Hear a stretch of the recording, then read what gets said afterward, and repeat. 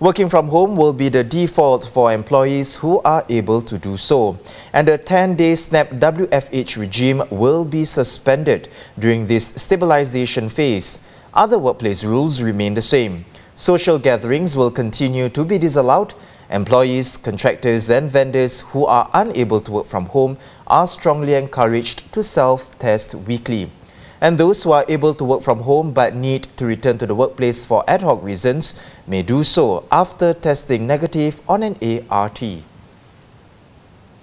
To protect younger kids ineligible to get vaccinated, home-based learning will be extended by 1 day to October 7th, a Thursday. The following day, October 8th, is Children's Day. Private education institutions must also implement HBL for all students 12 and below until October 10th.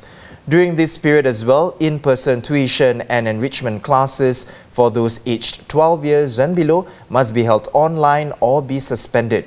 Preschools will remain open, but parents are encouraged to keep their children at home if they can.